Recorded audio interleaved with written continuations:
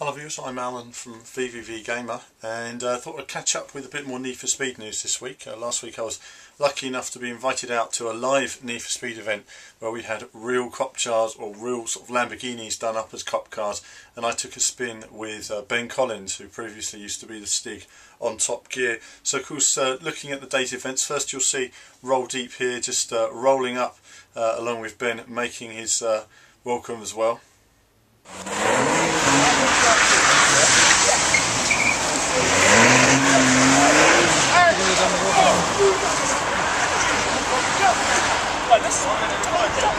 So Ben certainly stood out when he made his appearance. After that it was into the main tent for a few games on Need for Speed, which was set up on around 16 different demo pods within the venue. Hey, roadblock! I'm not lying, I'm 7 seconds ahead. You know I know that he's in miles an hour speed.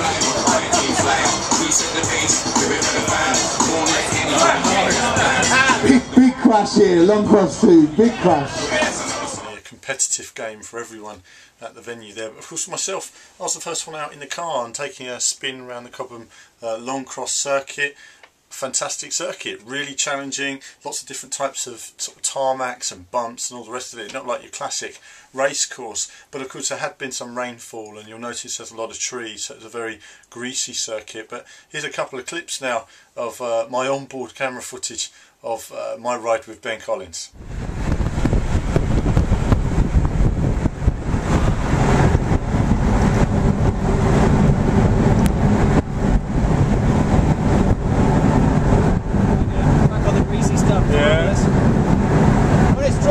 It works so well. Yeah.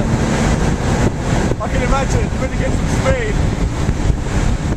Yeah, it's good fun, but you don't really get the feeling of speed from video, I find. I've done a few videos from racing cars, but anyway, just to finish off, here's a quick bit now coming to end my run as we do a little handbrake slide as I finish my run for the day. I love it. The wind is awesome. Oh, I'm so glad we're in a convertible.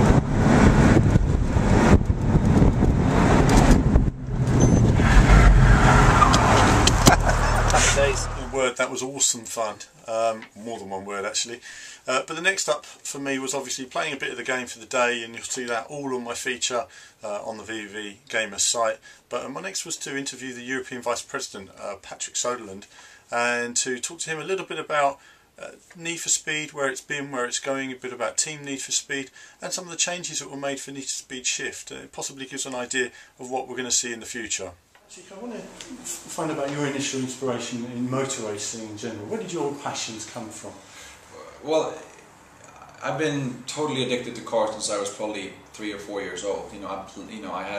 That's been a huge passion of mine, and I came to a point in my life where I could also, fortunately, afford to buy some of the nicer cars, and so I've obviously owned a bunch of nice cars, and I've driven them quite hard. And then I did other sports at a relatively high level, and when I was about 28, 29 years old, I decided that now I can afford, and I really want to try this motorsport thing, and then got hooked. Now, did you obviously Need for Speed Shift last year had the drifting heavily in it as well? Tell me a bit about your your Team Need for Speed driving. What's that been all about? Well, Team Need for Speed as an idea is basically when we wanted to broaden the Need for Speed brand and go after the authentic kind of motorsport segment of games with Shift, we did that with success. The game was good, and a lot of people liked it, and a lot of people bought it, which is ultimately how you measure success, right? We then said, okay, we want to stay in this. We think that we can be a real player in the authentic motorsport segment of games, and I felt like to have a team of drivers that could be representing Need for Speed brand, but also that could be an integral and an important part in developing the products, because that's ultimately how I look at it.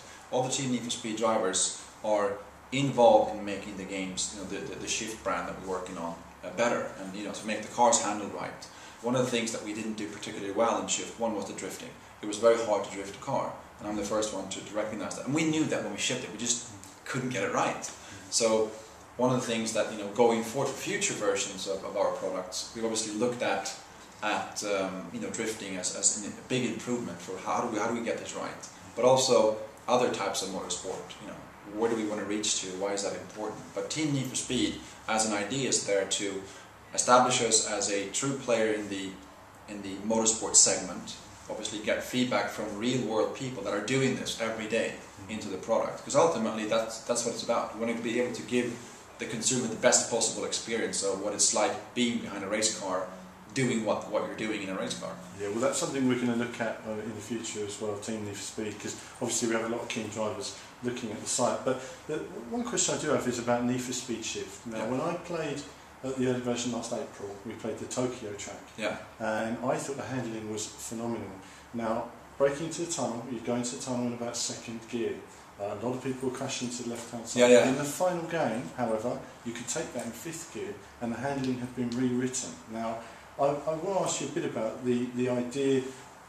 No one's really. I've never got an interview since Need for Speed Shift came out to really ask where it changed. I didn't like it as a driving purist. Right.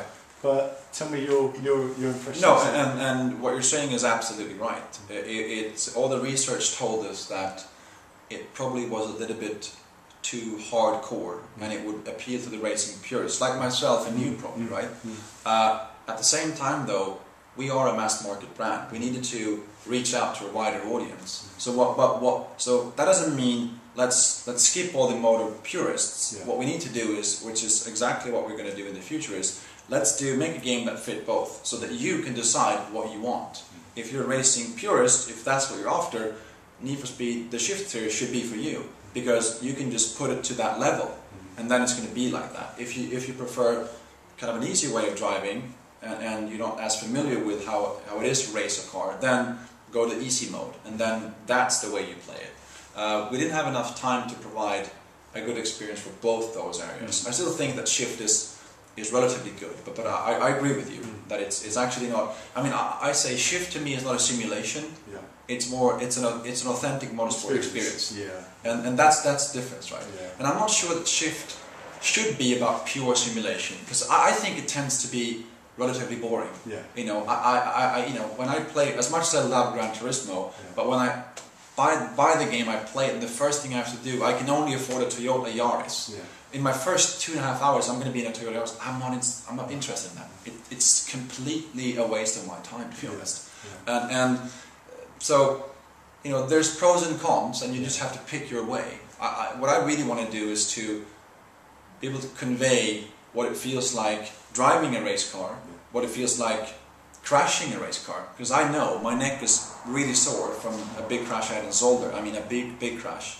Hopefully it's going to get well, but I mean, I really know what it feels like to crash hard, and if we can convey that to the consumer in a cool way, then I think we'll win. Okay, well, final question then, just about the current Need for Speed. You moved away from the whole in-car experience now, changed the structure of it.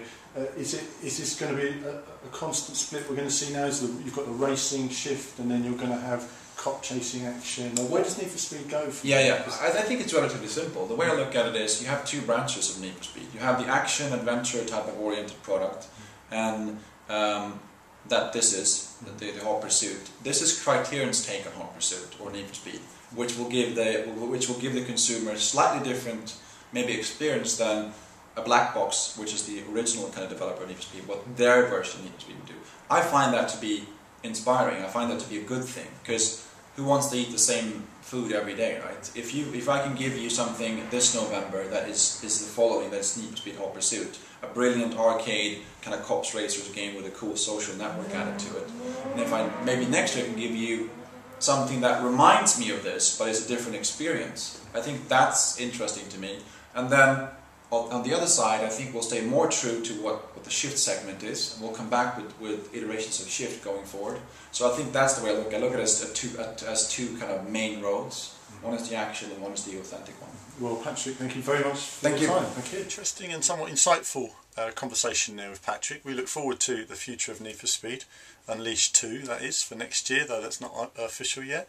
And we'll keep our ears to the ground for more news. But in the meantime, we'll be running more Need for Speed coverage in the next couple of weeks, and I look forward to having your feedback as well.